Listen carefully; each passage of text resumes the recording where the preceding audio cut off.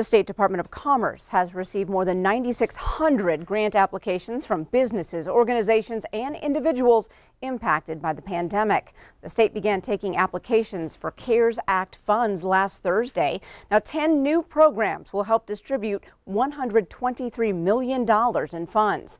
The overwhelming majority of applications, some 7,000, went to the Montana Business Stabilization Grant Program.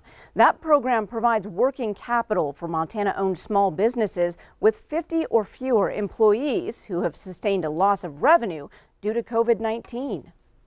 Within the first 24 hours after they opened on Thursday morning, we received 5,000 applications into the Business Stabilization Program, and then another kind of 2,000 since then. So the demand has been very clear and very clear.